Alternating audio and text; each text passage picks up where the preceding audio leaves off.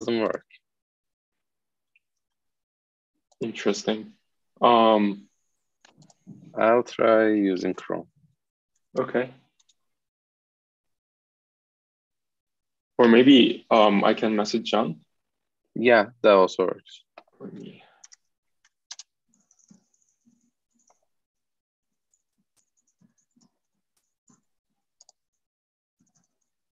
Oh, wait, does it work? Okay, yeah, I think it works now. Okay. Yeah, sorry for this weird starting. Yeah, no problem. But you didn't click that button that you mentioned, right? So it just started automatically. Maybe. So I clicked on it like several times, but okay. It was not just given any response, you know? Okay. Okay, anyway, so welcome everybody to the second meeting of this PNS SoftMC course. So first, thanks. So I would like to thank our students for submitting homework 0, which I think I forgot to mention that it was required. But like, yeah, it is like quite low overhead thing, and yeah, thanks for submitting it. So what we will do today. So first, we will look at this work. That you can see on this slide. So Giray will tell us about like this recent study that like you can see the authors from like our research group did. And yeah, he will like talk like give some details about the RowHammer problem and like explain what we did in this work. So in the second part of the meeting, we will go over the projects, right? So we will have 11 different projects to offer you, and then you will choose those that you would prefer working on. So at 1 p.m. today, so it will be 2 hours after. Yeah, so we expect this meeting to last at most for 2 hours. So at 1 p.m., the projects will, like project preferences will be online on Moodle, and then you will be able to submit your preferences from that time until Sunday midnight. Okay, so like you'll have roughly 5 days. Okay, and one last thing, I encourage you to ask questions. Make sure that you understand as much as you can from this talk, because like that will be relevant.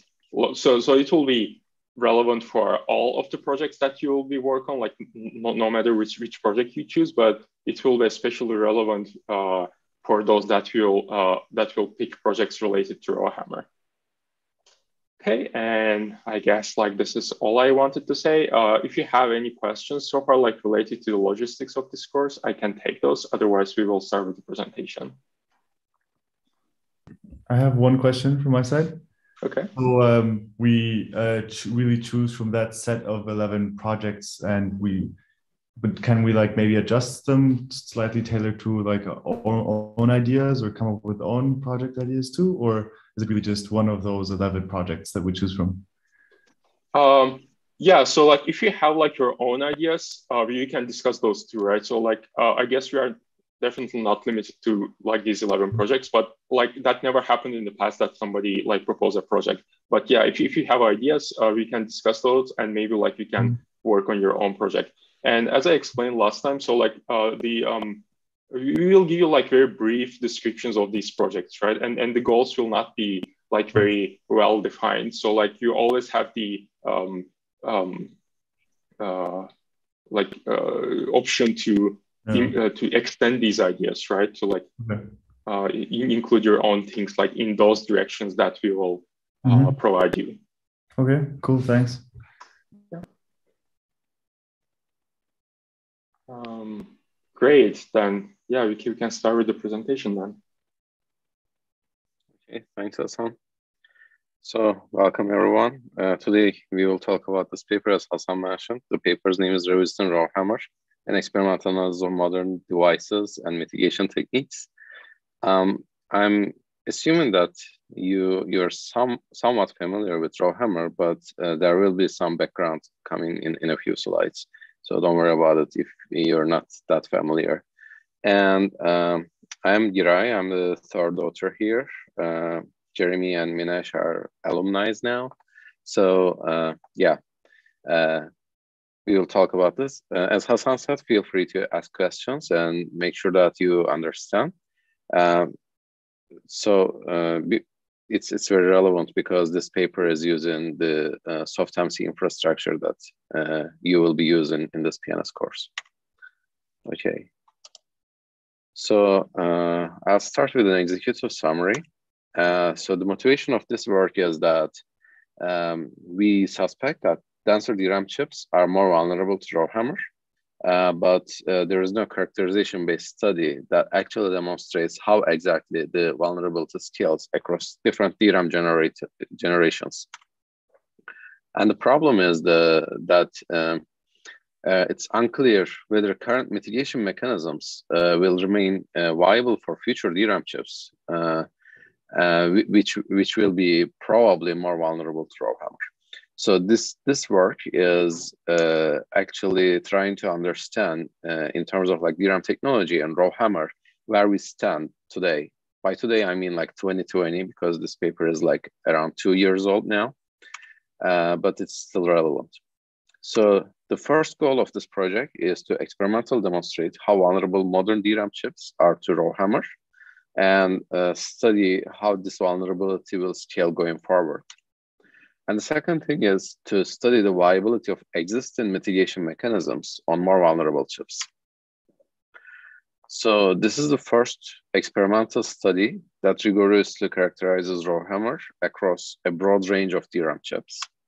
And this work, we characterize 1,580 chips from different DRAM types, technology node generations, and manufacturers.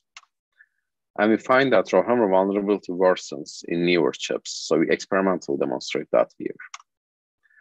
And as a next step, we also look at the RowHammer mitigation mechanisms of that time. And we study how 5 state-of-the-art RowHammer mitigation mechanisms can scale with this increase in RowHammer vulnerability.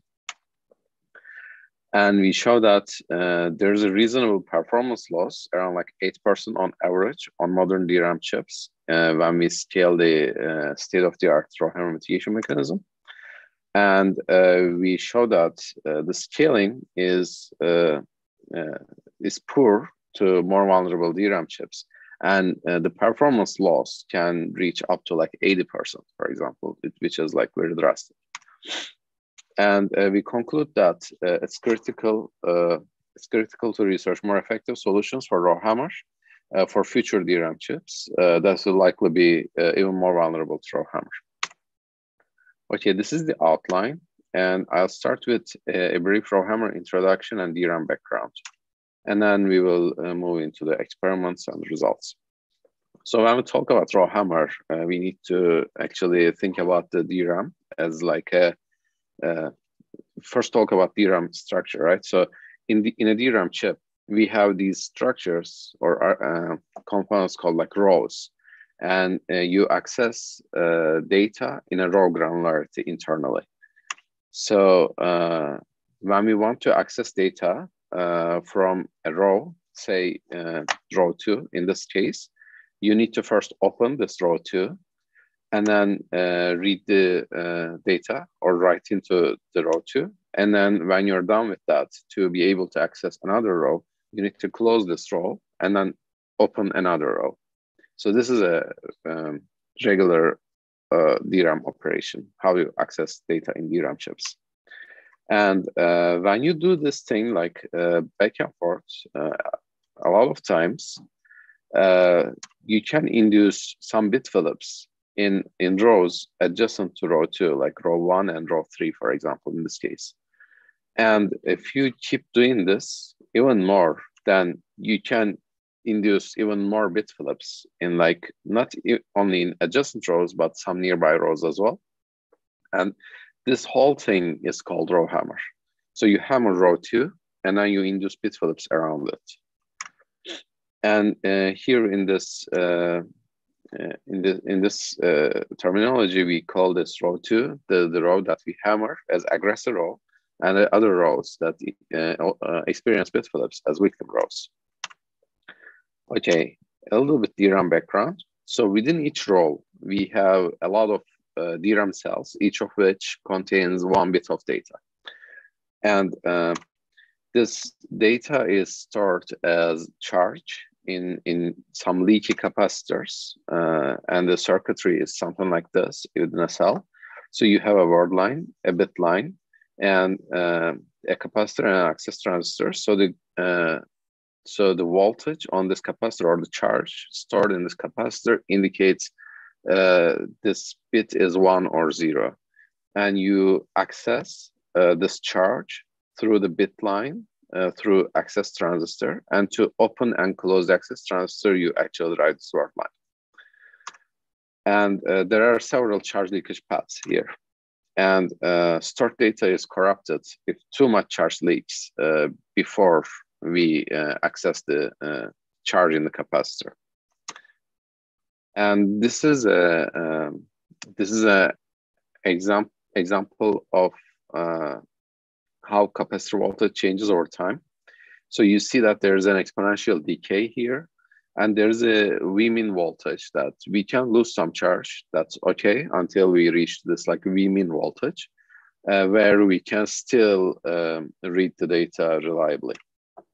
And above this Vmin level, we can read the data.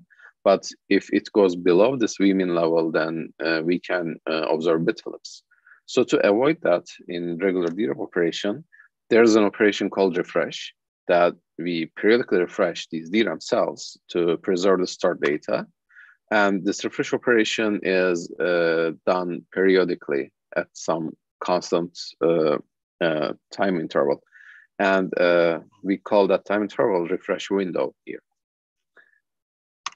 So what happens when we do RowHammer? So the cell leaks charge, and then we hammer a row nearby that. And then the leakage is exacerbated here. And then it keeps leaking more. And then you do RowHammer again. And then it's exacerbated again. And then at the end, you induce some RowHammer bit flip without the cell is refreshed in its current constant refresh window. And by doing so, a lot of papers. One question. Sorry to interrupt. Yeah, sure. I just wanted to ask, in this scenario, on each of the RowHammer attacks, there's always like a bit does always a bit flip occur when there's like this capacitor voltage drop? Or is this in this demonstration, in this example, theoretical example, only on the second one? What I'm interested in is like, does this capacitor voltage drop always occur only when a bit flip happens? Or can a bit flip also happen? Like, does this capacitor voltage drop also happen if no bit flip occurs on nearby cells? So yeah, voltage drop occurs like this, right? If there's no attack, and but I mean, there's no bit flip in this case. And here, so with this drop, you don't observe any bit flip. You're still above Vmin, right? But with the second one, well, actually, at this point, you don't observe bit flip. But since the leakage continues, even if you don't do attack, you get very close to Vmin. And then at some point, it goes below Vmin. And then at this point, there's a high chance that you can experience a bit flip. Okay. So this is more like a cartoonish, right? It doesn't exactly happen like this. Yeah. So, but this, we're looking at kind of the capacitor theoretical or model capacitor voltage of a nearby cell. So not the cell that's being accessed, right? This is like a neighboring cell. Okay. Yeah, because every time you access a cell, actually you do charge restoration, which is equivalent to refreshing the charge over there. So this is happening to other rows around it. Yes. Okay. I see. Thank you. And that's why actually it's something extra dangerous, because you're accessing a row and then you're inducing bit flip in a different row. And if you think about it, actually, so you have like multiple applications running on a system, right? And you allocate some memory space for each of the applications. And an application just hammers its own address space. And then it happens to be like there's another application, maybe some routine from the operating system, some critical data stored in a like nearby row in the DRAM. And you induce bit flips over there. And that application doesn't have any idea about like what is going on.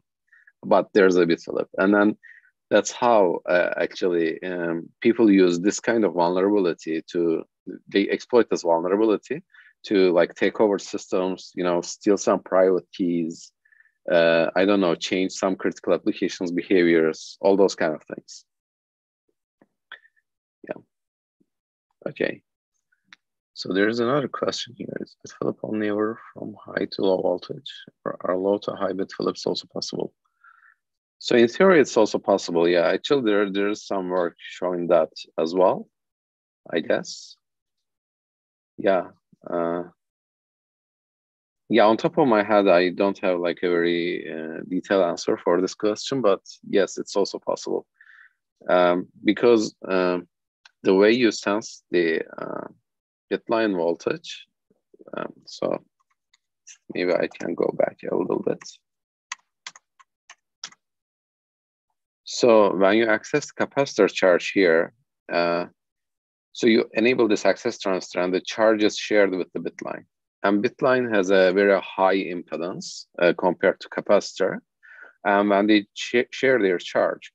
So bit line is initially charged to a voltage between the high voltage and low voltage. So if high voltage is VDD, bit line and the low voltage is ground, bit line is pre-charged to VDD over 2. And if you have like VDD here, when you share it, the bit line voltage goes slightly above VDD over 2, like we call it VDD over 2 plus delta. And if this is ground, like there's no charge in the capacitor, which is like programmed to low charge, then this goes to like VDD over 2 minus delta, right? And there is a sense amplification circuitry connected to this bit line, and it compares the voltage deviation in this bit line to VDD over 2. And if you lose charge in a like program to high charge voltage, you can get like a voltage level very close to VDD over 2, right? But this charge leakage paths can work in the opposite direction if the capacitor charge is programmed to like low charge. And then in that case, maybe you will not have ground here, but due to this charge leakage, you will have like ground plus some delta. And then it will again make the bit line voltage after the charge sharing closer to VDD over 2. And then it can cause some bit flip as well. But I think in the literature, we observe more bit flips from like high voltage to low voltage. That can be another thing to look at, actually. Okay. How many open and close operations can you do between each refreshing window? You mean like a theoretical maximum that we can perform, or to induce RowHammer bit flips? Like the refresh window is usually like 64 milliseconds, right? That was from the last lecture. And how many operations can you fit in for the opening and closing operations then during the 64 milliseconds? So according to like the specifications of DRAM protocols, there is a minimum time interval that you can put between two activations targeting the same bank, which is like this set of rows basically. And it is around like 15 nanoseconds, like 46 nanoseconds, something like that. And if you keep doing like back-to-back row activations, that's how you do RowHammer. In theory, you can reach up to like around 1.4 million, I guess. I don't remember the exact number, but you can just divide like 64 milliseconds to like 46 nanoseconds, something like that. And you can have that many hammers in theory. Okay, thank you. Okay. Are there any other questions or? Okay, yeah. Feel free to interrupt me. Okay.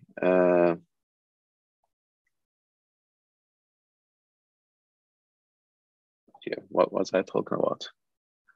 Okay, so there's another thing to mention here. There is some variation due to the imperfection in the manufacturing process in DRAM chips. And based on that, you have some cells, excuse me, with low retention time and high retention time. And some cells are more vulnerable to RowHammer, and some cells are not so vulnerable to RowHammer. So there's some variation across cells as well. And you see that like when you do the RowHammer, some cells can observe like less exacerbated charge leakage. And if you look at this green curve, for example, it is successfully refreshed before going below Vmin here, and you don't observe any bit flip here. But for this blue one, for example, it was very close, but yeah, there's still a high chance you can observe a bit flip. Okay, so let's move to the motivation and goal if the background is clear. So the motivation of the study is that we know that then we suspect that or denser DRAM chips are more vulnerable to RowHammer. And there are like 3 prior works before this work over the last 6 years that provide RowHammer characterization data on real DRAM. However, there is no comprehensive experimental study that demonstrates how vulnerability scales across different DRAM types and technology node generations. And it is unclear whether current mitigation mechanisms will remain viable for future DRAM chips that are likely to be more vulnerable to RowHammer. And the goal in this work is to experimentally demonstrate how vulnerable modern DRAM chips are to RowHammer and predict how this vulnerability will scale going forward, and examine the viability of current mitigation mechanisms on more vulnerable DRAM chips. Okay, so we can move into experimental methodology and talk about the results. I just need to move some things around. Okay, so this is our DRAM testing infrastructure. This is a modified version of SoftMC. And this is very similar to what you will use. There are slight differences, but they're not important at the moment. Actually, in this work, to be able to look at this RowHammer vulnerability across DRAM generations, we use like different sorts of infrastructures because an infrastructure supports only like one type of DRAM chips. And so we have these like DRAM protocols that you see in the market when you buy computers and stuff. Like there's DDR3, DDR4, LPDDR4. These are like the newest ones of the time. Now there's DDR5 coming, but it's not really on the market dominating DDR4 yet. So for DDR3, we use a FPGA-based system that is programmed with SoftMC using Xilinx ML605 FPGA board. This is the SoftMC version that has been public on GitHub. And we also use a DDR4 version of this. This is a highly modified version. And this one uses Xilinx Vertex UltraScale 95. And we also have some Alveo boards. I guess you will use those boards. And a third one is LPDDR4, which is an in-house testing hardware for LPDDR4 chips. So you will not have access to this one. But it's not important because we see similar trends everywhere. So, so all these infrastructures provide fine-grained control over DRAM commands, timing parameters, and temperature. And if you remember from previous lecture, the whole purpose of SoftMC is actually to give this fine-grained control on DRAM commands and timing parameters for you, right? And we also connect the temperature controller in this one, which has some rubber heater and thermocouple around the DIMM. So this part, so you don't see the DRAM chips here because they're sandwiched in between 2 rubber heaters and put together with a clamp. And there's a thermocouple-based temperature sensor. So there's a closed loop control here that's going on like this. Temperature controller is constantly measuring this temperature on DRAM chips using this thermocouple. and it heats up the rubber heaters if the temperature goes low. So it keeps the temperature stable at a desired level with a precision of like 0.1 Celsius degree. Okay, so in this study, we test a lot of DRAM chips from DDR3, DDR4, and LPDDR4. So we classify them as like old, new for DDR3 and DDR4. And for LPDDR4, we have the technology node names. We have like 1X and 1Y. And these are the number of chips for each of them. And you can see more details about this in the paper. So in total, we have 1,580 total DRAM chips tested from 300 DRAM modules. And we test chips from 3 major DRAM manufacturers. And these DRAM types, I already talked about this. And so we have 2 technology nodes per DRAM type. And this is how we name them. To characterize our DRAM chips at worst case conditions, we follow a 2-step approach. The first one is to prevent sources of interference during core test loop. So we want to make sure that any bit flip that we observe is due to RowHammer attack, but not for any other vulnerability or failures. So to ensure that we disable the DRAM refresh to avoid refreshing victim row during an attack. And we disable DRAM calibration events to minimize the variation in test timing so that we can precisely time every single row activation. And we disable all the RowHammer mitigation mechanisms to observe the circuit level effects. Otherwise, these mitigation mechanisms correct some bit flips or cause some other bit flips. Let's say you have an ECC and it does the correction in a wrong way. You see bit flips in some other locations that were not existent actually in the real hardware. So we disable all those things so that we can observe exactly the bit flip locations. And we keep our tests for less than a refresh window. So it's written 32 milliseconds here. Because in LPDDR4, refresh window is 32 milliseconds instead of 64 milliseconds. So we keep everything smaller than 32 milliseconds. So back to the previous calculation, I think in this case, theoretical maximum of row opening and closing activations and pre-charge that we can perform in the refresh window becomes something like 700,000, something like that. But we don't need to reach that high values actually to experience a bit flip. So we attack our DRAM chips with the worst case access sequence based on the prior work. It is basically repeatedly accessing the 2 directly physically adjacent rows as fast as possible, which is called double-sided RowHammer. And you can see more details in the paper, or you can ask questions if you have any, and I'm happy to answer them. Yeah. Okay, meanwhile, I'll keep moving. So this is our testing methodology. This is our core loop of test, actually. I'm just gonna briefly walk over it. So to start a test, we first initialize the victim row with some data pattern. And we also initialize the 2 aggressor rows here and here, like 2 adjacent of the victim row. And then we disable the DRAM refresh to prevent all those interferences. And we refresh the victim row before starting the experiment so that we make sure that all the cells are refreshed and their charge levels are at the highest level, the farthest level from like VDD or 2. So they're like as reliable as possible when we start the test. Okay, so then what we do is we open one of the aggressor rows, like let's say this one, and then first close this for sure, and then open this.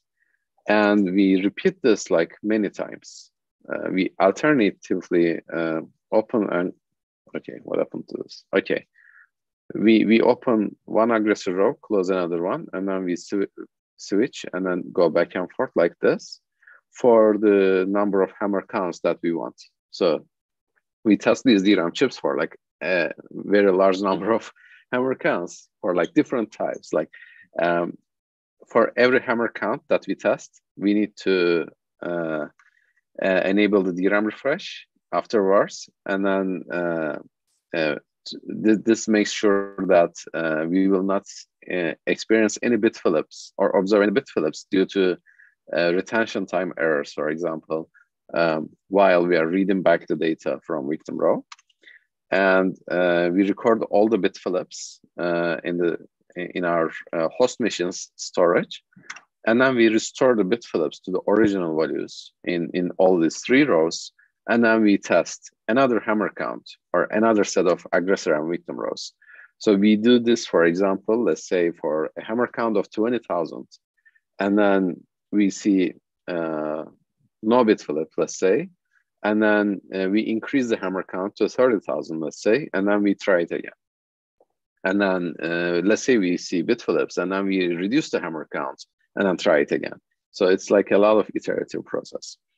And then after we are done with the set of aggressor and victim rows, we move our aggressor and victim assignments to a different set of rows, and then another set of rows, and then another set of rows. And this way we test a lot of DRAM rows.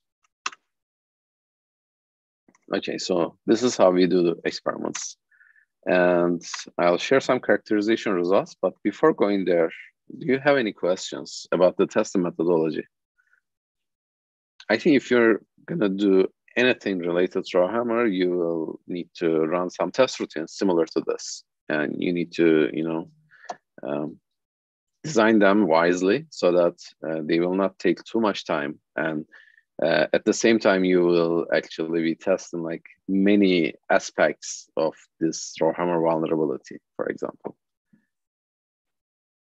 Not only for RowHammer, actually, if you want to characterize the retention errors, again, you need to follow a similar methodology to, precisely identify where the bit flip occurred, at what retention time it occurred, those kind of things. Maybe, I don't know, this was probably said before, but I just wanted to ask what exactly are retention errors again, and the difference to RowHammer errors? Sure. Let me go back to background. Actually, maybe I didn't name it correctly when describing this. So due to this charge leakage, if you don't refresh at this point, it goes below Vmin, and then you have an error, bit flip. And this is called retention error because the cell cannot retain data. And the RowHammer error is if this kind of retention error is caused by a RowHammer action? So with retention error, you don't have RowHammer here. Okay. So but when you do RowHammer, it exacerbates the retention, right? And then you have some RowHammer bit flips here. And if I might just add a second question, if we go below Vmin and then a refresh operation occurs, would the refresh then cause the capacitor voltage to drop to 0 because it's below Vmin? So below Vmin, it is, like, so you cannot know basically. So it can boost up to VDD or go down to ground as well. So that's why I'm not saying that you will definitely have a bit flip here. Okay. It's like there's a high chance you can have a bit flip because it's some undefined behavior. So it shouldn't go below that voltage. Yeah, it's unreliable at this point, and based on the circuit's physical characteristics, you can observe different behaviors. Okay. Yes. Thanks. Thanks for the question. Okay.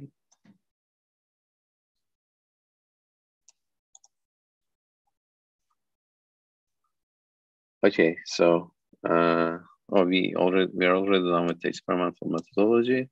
Let's go to characterization results. Okay, so here are the key takeaways from our characterization over like this many chips. So first thing is chips of newer DRAM technology nodes are more vulnerable to RowHammer. So, okay, there's someone in the waiting room. I admitted it. So, yeah, okay. Hello, welcome. Okay, so chips of newer DRAM technology nodes are more vulnerable to RowHammer. This is first. And then second is, there are chips today whose weakest cells fail after only like 4,800 hammers. And this is a ridiculously low number if you compare it to the maximum number of hammer you can reach in the refresh window, which is like 700,000 something for 32 milliseconds, 1.4 million for 64 milliseconds. And chips of newer DRAM technology nodes can exhibit RowHammer bit flips in more rows and farther away from the victim row. And we will actually talk about this in detail in a bit. Basically, what it means is now you hammer a row and you're observing bit flips in the physically adjacent two rows, right? But now you can observe like in farther away rows as well, like 2 row distance, 3 row distance, something like that. Okay, so let's first look at RowHammer vulnerability. The question is, can we induce RowHammer bit flips in all of our DRAM chips? And the answer is, all chips are vulnerable except many DDR3 chips, which is the oldest ones. And a total of 1320 out of all like 1,580 chips are vulnerable. So we can induce bit flips in this like 1,300 chips out of 1,580, which is like 84% of our tested DRAM chips. And within DDR3 old chips, only 12% of the chips are vulnerable. So it means that if you want to be safe from RowHammer, you can go to older generations. You can keep using DDR3's oldest chips, and then it's okay. You can just continue your life without worrying about RowHammer. But it's very old, and those don't have like very high density, high capacity. So those are not even supported in like commodity, many commodity systems today. They all come from with like DDR4, LPDDR4, and maybe like DDR5 chips in the like nowadays or near future.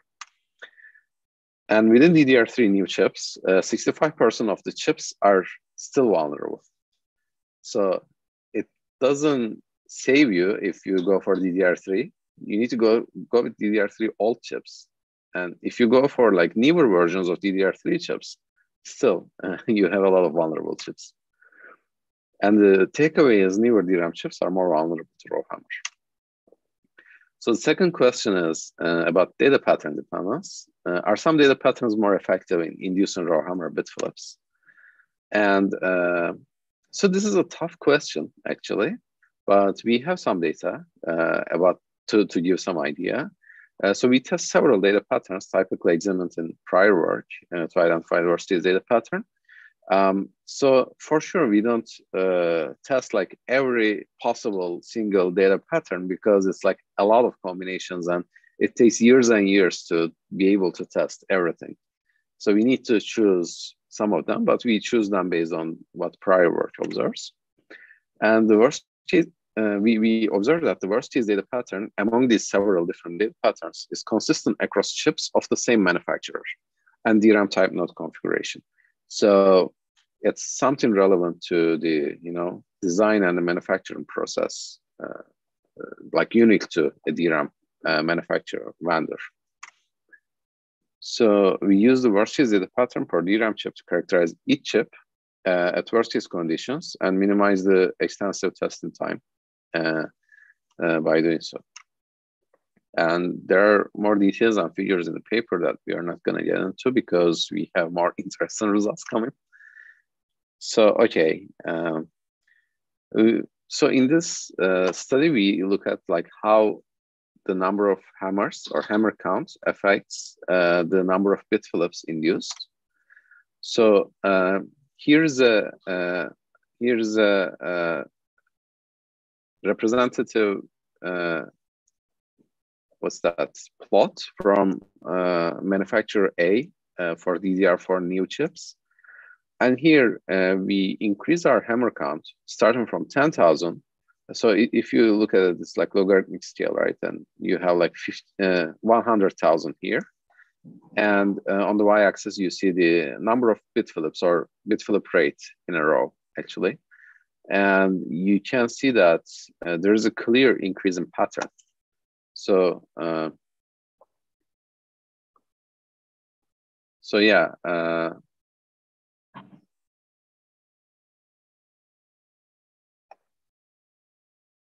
Okay, so this is a not very so important detail, but okay, we need to mention that. So hammer count equals to like 2 axes, each hammer count. So when we say like 10,000 as the hammer count here, it means like 10,000 activations to one row and then another 10,000 activations to another row. So in total, we do like 20,000 row activations to get this number of bit flips. Okay, so we look at the same thing across different manufacturers and different DRAM types. So you can see like all of them are showing an increasing pattern in their bit flip rate. And our conclusion is that RowHammer bit flip rates increase when going from old to new DDR4 technology node generations and with larger hammer counts. Yeah. Okay. So you can see that DDR4 old is showing a curve below DDR4 new, right? So it's clearly getting worse and worse. And if you look at this red one, it's one of these LPDDR4s. Okay. So we also look at the location of these bit flips. And the question is where the RowHammer bit flips occur relative to the aggressor row. And to show that, we plot the, we plot a histogram basically. So on the y-axis, you see the fraction of RowHammer bit flips with distance from the victim row. And on the x-axis, we have a relative distance to the victim row. So if you remember, we have 2 aggressor rows sandwiching a victim row. And that victim row's address is 0, the relative address. And these like -1 and +1 are the 2 aggressor rows that we hammer. And in these bars, you see the fraction of RowHammer bit flips with this distance. And we observe that the number of RowHammer bit flips that occur in a given row decreases as distance from the victim row increases. And this actually makes sense, right? So you sandwich this victim row here, and then hammering each of these aggressor rows induces an effect on the actual victim row at the location 0. But if you look at the location 2 and -2, like only one of these aggressor rows is adjacent to that, but the other one is a bit farther away. So it may or may not have some impact, but it's not like as strong as like being the adjacent row. Okay, so we normalize data by inducing bit flips of like bit flip rates of like 1 in a million in each chip, and then compare these results across different DRAM types here. So if you look at DDR4 old, you see bit flips only in the victim row. And then if you look at DDR4 new, you can see some bit flips like popping up in the +2, -2 locations. And when you go to LPDDR4 1Y, which is newer than DDR4 neo, then you start seeing like more bit flips in like -2 +2, -4 +4, -6, and maybe +6 in some others. I don't know. So this tells us that the chips of newer DRAM technology nodes can exhibit RowHammer bit flips in more rows, and these rows can be farther away from the victim row. Okay, so we plot the data for each DRAM type node and for each manufacturer. So you have some subplots here with like not enough data or no chips from this class. But yeah, you can see that this general trend holds for like pretty much all of them, right?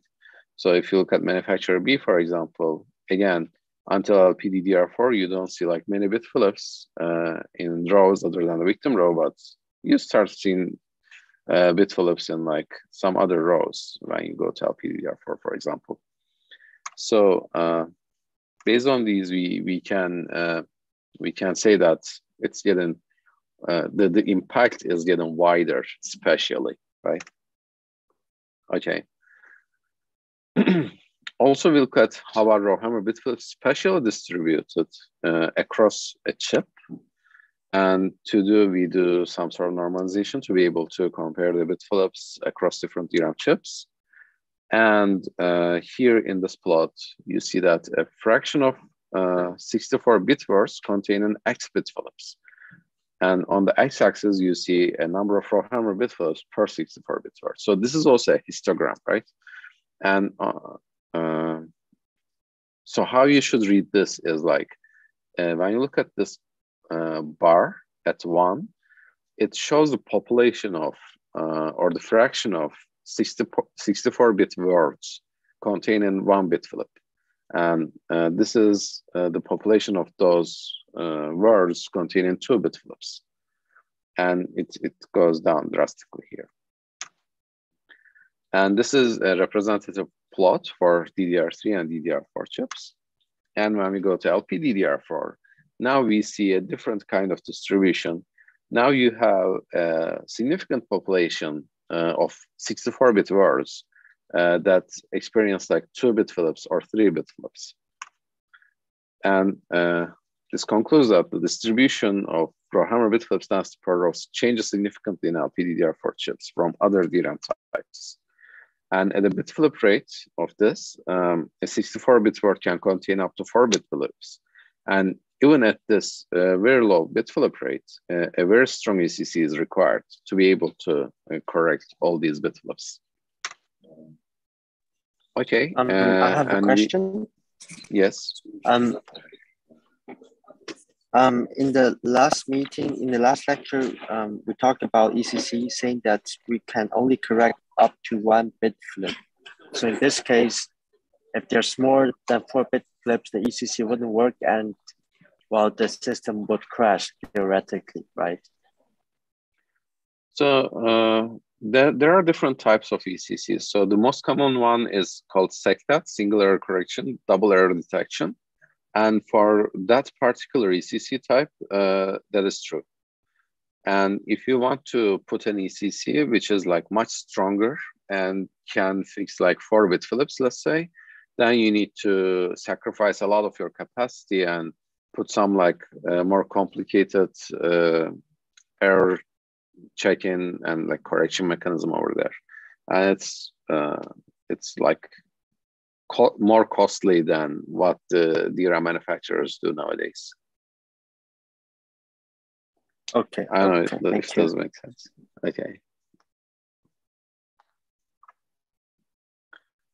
Okay, so we plot this data for different DRAM types and for different manufacturers again. And yeah, you have some subplots that doesn't have some data, but you can see our representative plots for like DDR3, DDR4, and LPDDR4 here.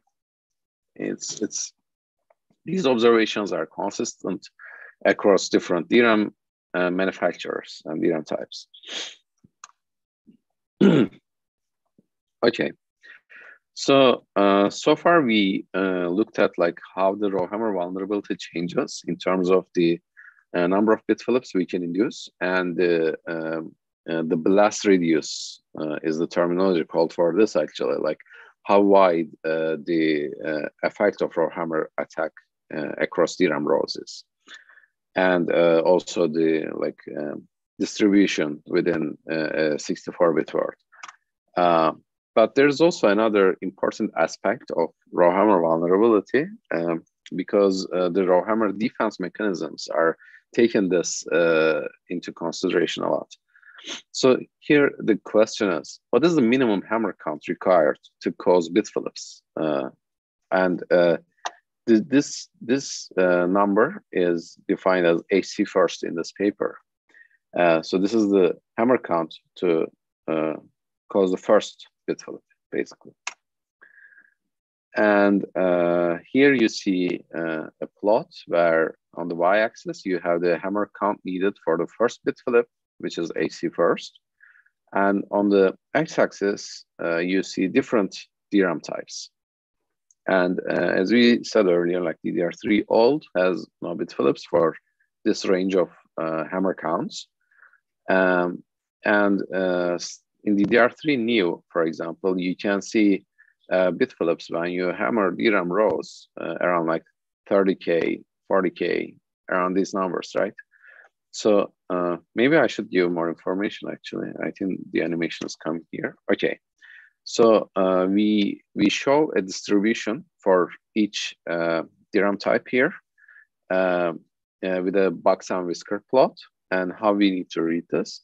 So this middle line is showing the median AC first across all these DRAM rows, across all these DRAM chips. And Q1 and Q3, these like the borders of the box on the bottom and the top are showing the first and third quartiles of the distribution. So it's like the 50% of the population from like 25 first quartile to third quartile, right? The middle 50% of the population resides in this area within the box. And also statistically, we expand this distribution and show these whiskers as like the minimum and maximum like mainstream values, I would say. And there are some outliers below and above these whiskers that we will show with plus signs in the future plots. Okay, so we note that different DRAM types on the x-axis, DDR3, DDR4, and LPDDR4, showing like different kinds of AC firsts. And you should consider that higher is better in this case, because if you look at like, if you have a chip that induces the first bit flip at a higher hammer count, then it means that as an attacker, you need to work more to induce a bit flip, right? So, okay, we see a clear decrease from DDR4 old to new and now to LPDDR4, and DDR3 new is also low, right? Okay, so here I'm just showing the same plot for 3 different manufacturers. So the previous one was from manufacturer C, so this is identical to the previous plot. But you can see like how manufacturer A and B behaves across all these different DRAM generations as well. And we conclude that newer chips from a given DRAM manufacturer are more vulnerable to RowHammer, and they can induce they can experience bit flips at much lower hammer counts. And to put that into numbers, in the DRAM type, AC first reduces significantly from old to new chips. So when you go from DDR3 old to DDR3 new, you go from like 70K to 22K, right? It's like a drastic reduction actually. And for DDR4, it goes from 17.5K to 10K. So it's already like vulnerable a lot. And in LPDDR4, you can go from 16.8K to 4.8K, which is again like the quarter of it, right? It's like very low. And it is really important that today, actually 2 years ago, we had chips whose weakest cell failed after only like 4,800 hammers. And this number is really ridiculous compared to what hammer counts you can reach in a like full system kind of attack. So key takeaways from this characterization are, yeah, before going to these key takeaways, do you have any questions about this? Does like the operating system have mechanisms to prevent hammer attacks from the computer side? So I'm not sure if you have any mitigation mechanism implemented in a, I don't know, like a Ubuntu distribution that you download from internet. But there are academic papers that propose some mitigation mechanisms in operating system level. They have some inherent limitations about like detecting precisely a RowHammer attack and reacting quickly enough to refresh rows before actually a bit flip happens. So maybe we can look at them next week. I guess we have a RowHammer presentation. Maybe we can discuss them over there. Yeah, but high level, yeah, there are some proposals that don't really work well. And there are some other proposals that implement the defense mechanisms in the memory controller as like in the hardware level. We will talk about them in a bit. And there are also some defense mechanisms that are implemented inside the DRAM chips in these new ones. And I think Hassan will talk about them in some future sessions. Okay, thank you. Another question. Sure. Thanks for all this insightful information. I wanted to ask, so we see how RowHammers can occur very frequently in these systems, also newer ones. My question is can we estimate how impactful RowHammer errors are in general for large systems? Can some erroneous behavior in larger systems be traced back to these RowHammer bit flips? How much does it matter in a larger system? So there are some reliable attacks in the literature that can you just launch that attack with some reverse engineering in the before launching the attack, and then you can just induce a bit flip in the page table of an operating system, for example, that gives you the root access. So in that in that sense, I don't know, in theoretical point of view, it's sorry. Yes, that means it's a very dangerous blind spot that needs to be closed. Yeah. Have there been RowHammer attacks in the past?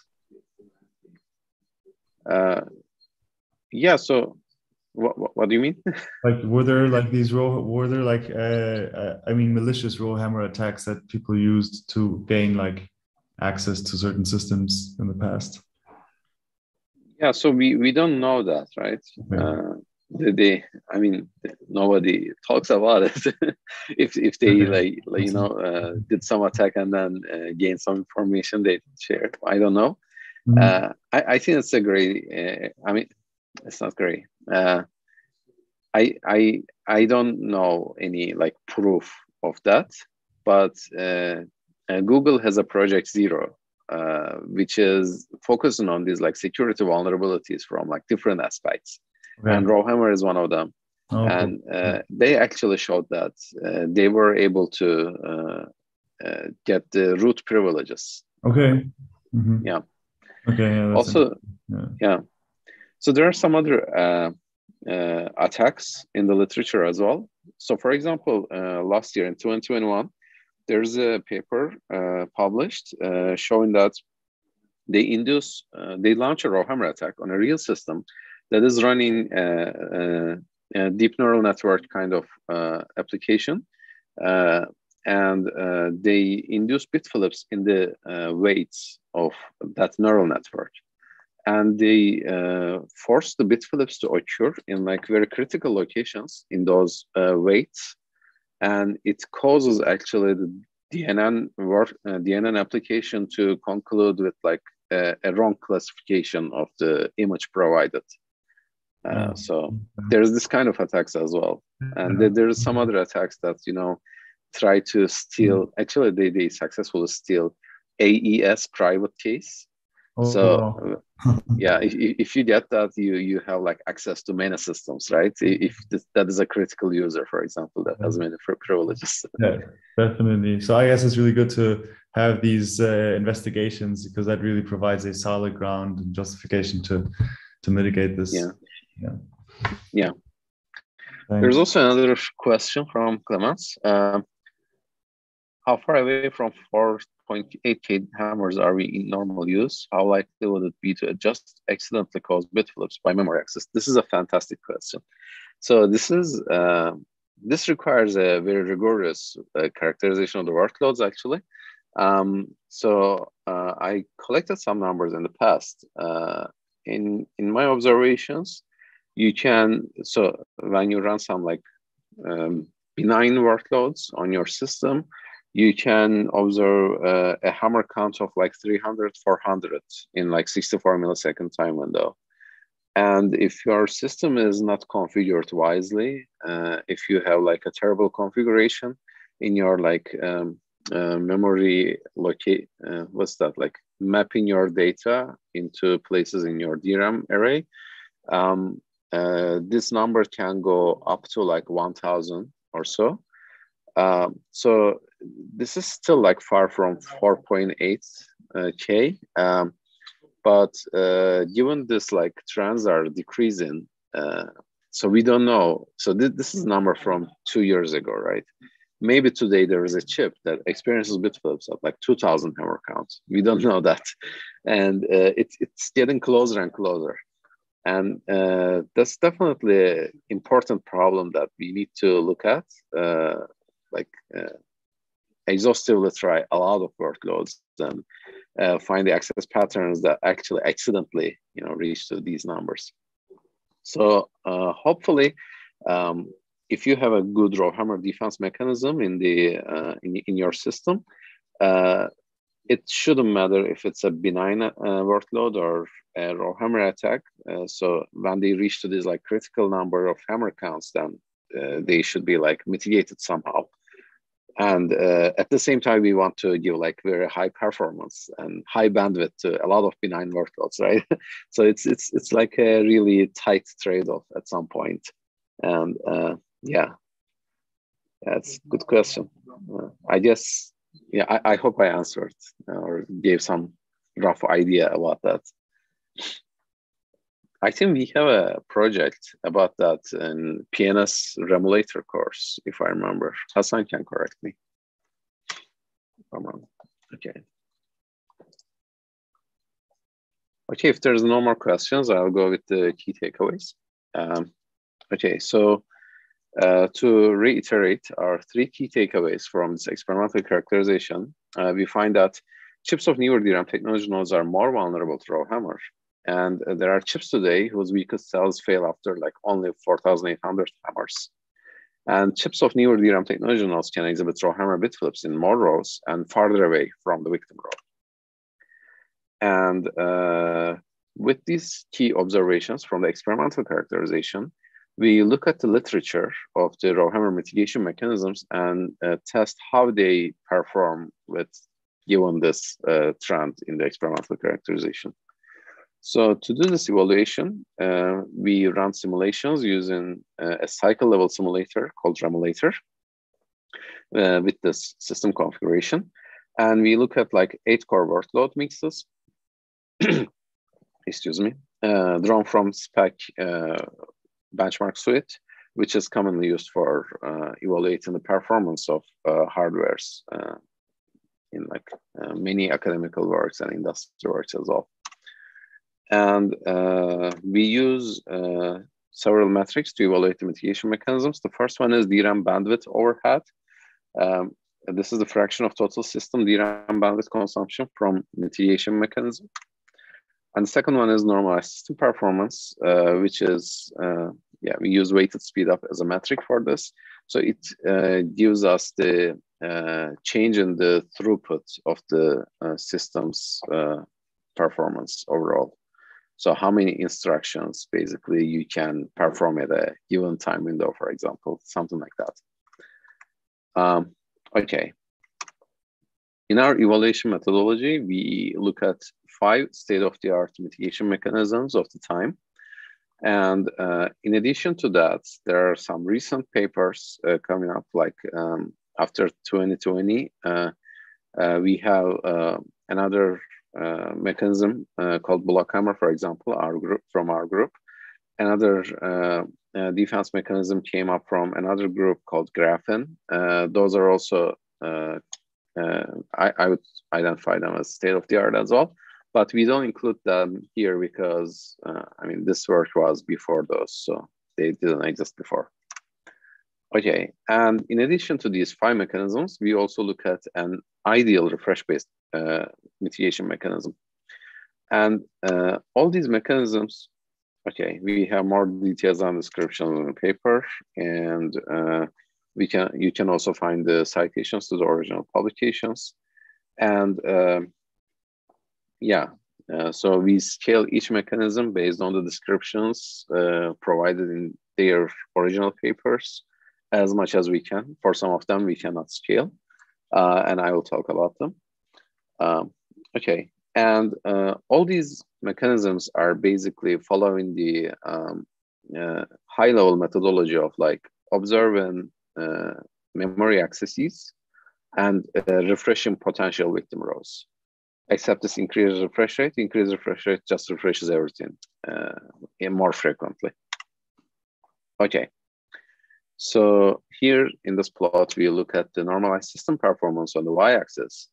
And on the x-axis, we have the HC first, which is the number of hammers required to induce the first RowHammer bit flip.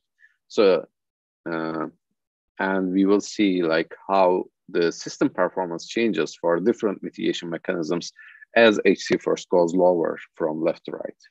And it goes from like 100,000 here to like 100 here. Okay.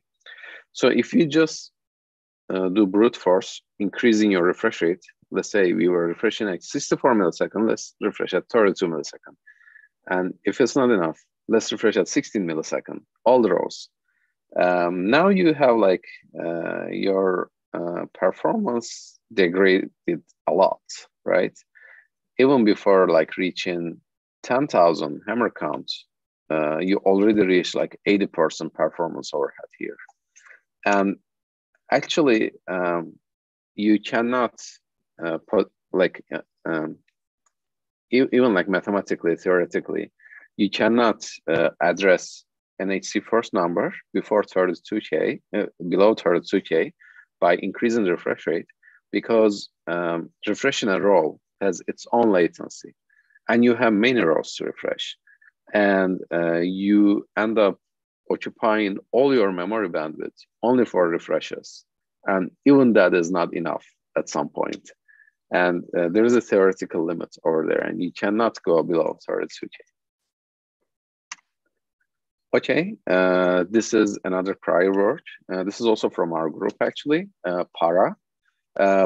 What Para does is like it's as your accesses go and activate rows, at every row activation, it just flips a coin, and with some low probability, it goes and refreshes the victim row, potential victim row, which is like adjacent to that row that your workload already activated.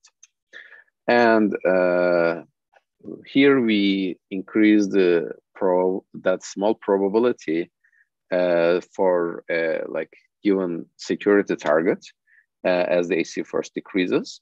And when this probability increases, then it means that when your workload activates a row, there's a higher probability that you're going to activate a victim row, right? And it increases the memory bandwidth usage and the latency that you dedicate for Para's operations. And you again see some performance degradation, not as bad as like increased refresh rate. It goes like very low for up to some point, and then it starts going down. And we can like just like separate that as like, okay, in this region, it's like a low overhead. Your performance doesn't go below like 90% of the original performance. And then after some point, it goes like a significant diving, right? And it can reach up to like 80% performance loss when your HC first gets closer to like 100 activations. Okay, so this is another work, ProHit, and MRLock is also another work. And these two works are designed as like some extensions to Para but both of them are designed for a RowHammer threshold of like 2000.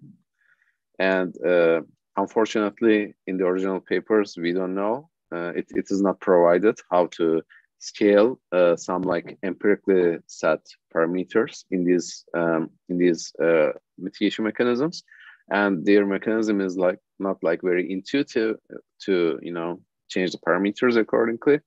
So unfortunately, we cannot scale them. But in the original papers, they are claimed to be configured for a RowHammer threshold of 2K. So down to 2K, you can see like, okay, these are really working well. And so far, these three mitigation mechanisms, all of them are like probabilistic approaches. And now we have a new mechanism called Twice here. Twice actually implements a number of counters in the memory controller. And actually it counts the number of activations for a row over a time window. And it's dynamically like prunes some counters, reallocates some counters for different rows to keep its area overhead in a reasonable state, because it doesn't make sense to put a counter for like every single row because there are like a lot of rows. So inherently, because of some design limitations, Twice can only, as it is proposed in the original paper, it can only scale down to 32K. So it supports HC first values at 32K and above. And within this range, it works perfectly. Like there is no performance overhead. And below 32K, it loses its security guarantees. But here we assume that one can implement Twice by magically overcoming all these like inherent problems and scale down. And with this methodology, its overhead is showed with a dashed line here. So it performs better than Para, but unfortunately it doesn't exist. Okay, so you can see these two critical design issues in the full paper. We explain them here actually. Okay, and finally we evaluate the ideal refresh mechanism. What ideal refresh mechanism does is, so here in the simulation, we count the activation count for each DRAM row, and we did not perform any refreshes until the hammer count of an aggressor row reaches to the RowHammer threshold. Right before it reaches RowHammer threshold, let's say if it's like 100, we let like 99 row activations to go, and then we refresh the victim row. So this is the minimum overhead you can reach with a refresh-based mechanism. And here we see that ideal mechanism issues refresh. Okay, I already talked about this. We show that we see that at this point, while Para reaches like 80% performance overhead, ideal mechanism can get rid of RowHammer by like only 6% performance loss, which is much more reasonable. Okay, and we also mark the current situation here. So with DDR3 old, our HC first is around this number, DDR3 new here. And as you can see with DDR4 and LPDDR4, we can go down to this level. So we are at the beginning of the fork, right? So far, Para it keeps working. But after this point, we don't know if it's gonna work.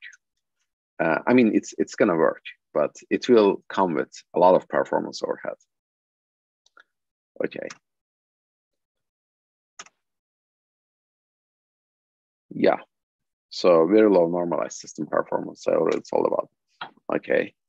And there's still a lot of room for improvement to reach the ideal mechanisms performance, right? For HC first values like below 2K, 1K. And there's a significant opportunity for future research. If you want to get rid of all these overheads and address RowHammer bit Phillips in a very neat, low cost way, you're more than welcome. The whole community is expecting for this kind of solutions. Okay, so we have some key takeaways from these mitigation mechanisms. So existing RowHammer mitigation mechanisms can prevent RowHammer attacks with reasonable system performance overhead in DRAM chips today. By today, I mean 2020, 2 years ago. And existing RowHammer mitigation mechanisms do not scale well to DRAM chips that are more vulnerable to RowHammer. And there's still significant opportunities for developing a mechanism that is scalable with low overhead. Okay, this is the end of the evaluation of RowHammer defense mechanisms in this paper. Do you have questions? I have one question. I think it's an obvious one. Is like, have there already been any efforts since then that look at these scalable low overhead mitigation mechanisms? Yeah. So like the strategy there, like in short. So maybe I can show here, like, in 2021, actually in late 2020, after this paper, and there was a paper called Graphene, and Graphene showed that they can actually they can actually go down to like 1K HC first with almost like 0% performance overhead. And into early 2021, we also published a paper called RowHammer. So it's a little bit different than all these mechanisms because these mechanisms are based on like refreshing the victim rows. And RowHammer is, instead of refreshing the victim rows, it throttles or slows down the, Hassan already put the full name of Graphene paper and a link in the chat, so you can take a look at that as well. And for RowHammer, we throttle the aggressor row activations, the workload itself, so it never reaches the specified AC first. We also show that down to 1K, it has like very negligible performance overhead, but below 1K, the performance overheads increase still. So if you want to go like below 1K, it's still an open problem. And yeah, Hassan also put the full name of RowHammer paper, and the link is coming as well, I guess. And I think we will talk about RowHammer next week sometime, or the week after, in the PNS Remulator course. Okay. Are there other questions? I guess no. So there are many more details and analysis in the full paper, Revisiting RowHammer paper. You can take a look at them. I'm not going to cover them in the slides. So we look at like single cell RowHammer bit flip probability, more details on our data pattern dependence study, and analysis of error correction codes in mitigating RowHammer bit flips, and some additional observations on our data, and some other methodology details, and further discussion on comparing data across different infrastructures, and discussion on scaling each mitigation mechanism. Okay, so that was the existing RowHammer mitigation mechanisms, and this paper proposes discusses a future direction about future RowHammer solutions going forward. So two promising directions for new RowHammer solutions we can project from 2020. The first one is DRAM system cooperation. So we believe that the DRAM and system should cooperate more to provide a holistic solution that can prevent RowHammer at low cost. Because when you try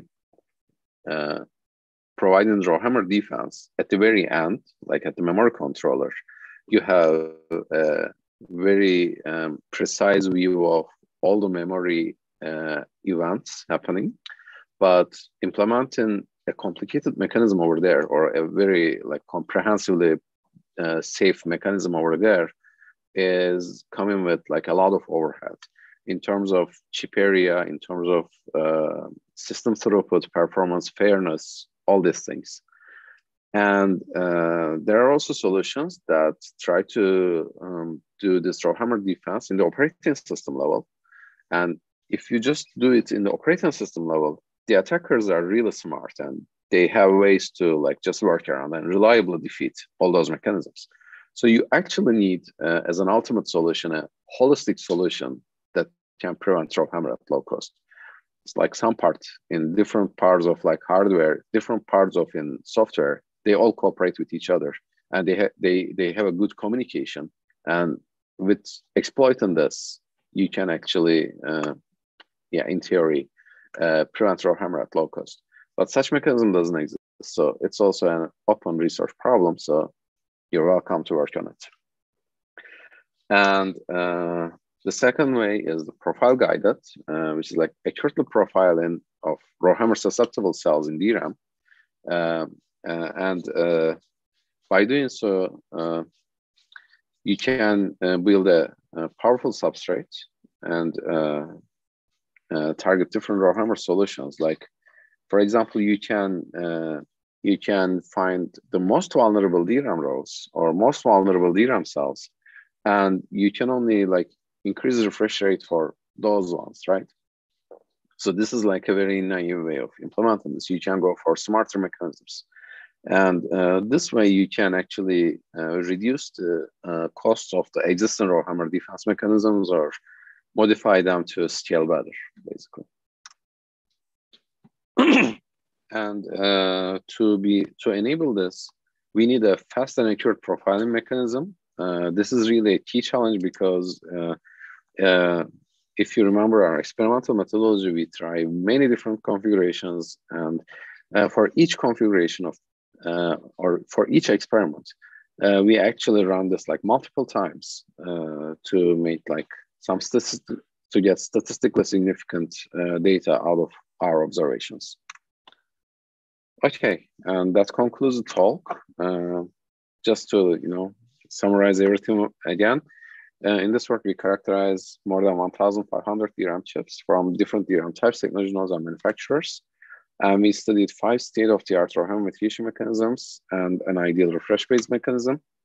And we made 2 key observations. RowHammer is getting much worse. It takes much fewer hammers to induce RowHammer bit flips in newer chips, and their impact is also larger. And existing mitigation mechanisms do not scale to DRAM chips that are more vulnerable to RowHammer. And you can see performance loss of like up to 80% in the mitigation mechanisms at that time at hammer count as low as like 128, for example. And I think this observation still holds with the new mechanisms. And we conclude that it's critical to do more research on RowHammer and develop scalable mitigation mechanisms to prevent RowHammer in future systems. And that really concludes the talk. Yeah, I'm happy to answer your questions.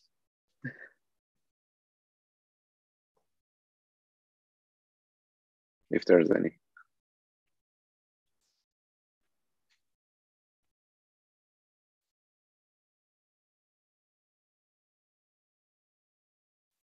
Hey, thanks, Jai, for the great presentation. Thanks, I guess, we learned a lot, and thanks for asking questions and participating. So this was the first part of this meeting, and now I will end the live stream, and then we will look at the project.